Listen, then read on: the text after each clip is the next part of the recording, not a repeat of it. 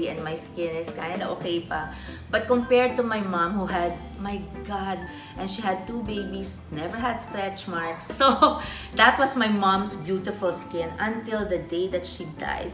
She had such beautiful skin. So I really have to attribute my skin to my mother's side of the family.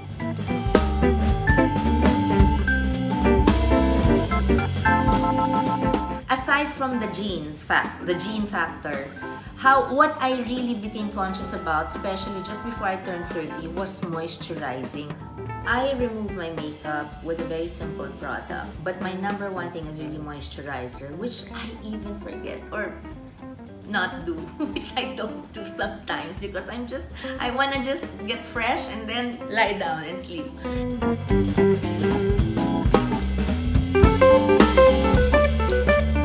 Sunblock, moisturizer.